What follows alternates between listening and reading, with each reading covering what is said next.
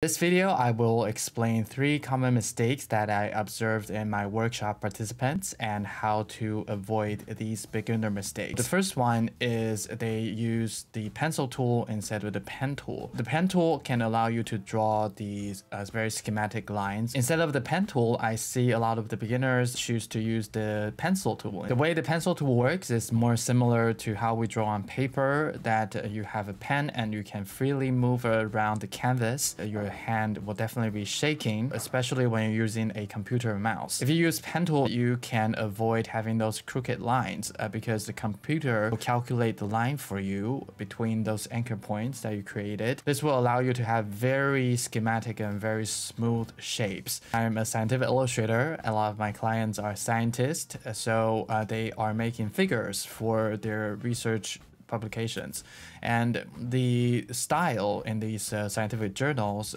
are very schematic, and this is what the Adobe Illustrator is made for. They made for creating these vector-based graphics. If you use the pencil tool to draw like how you draw on a regular paper, then it totally loses the purpose of using these vector graphic software.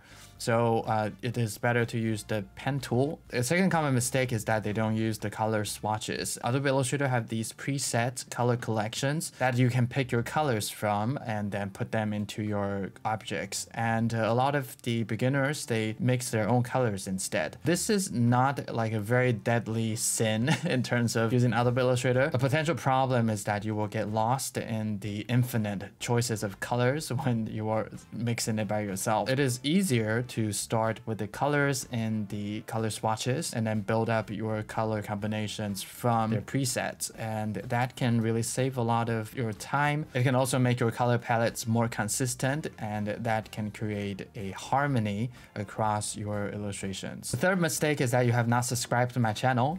Just joking. This is a reminder for you that you can subscribe to my channel and also give a like to this video if this content has helped you. The actual third mistake is that they don't use the shortcuts. There are a lot of shortcuts, or called hotkeys, in Adobe Illustrator that can help you when you're switching between tools. And there's some common shortcuts like V for selection tool, A for direct selection tools.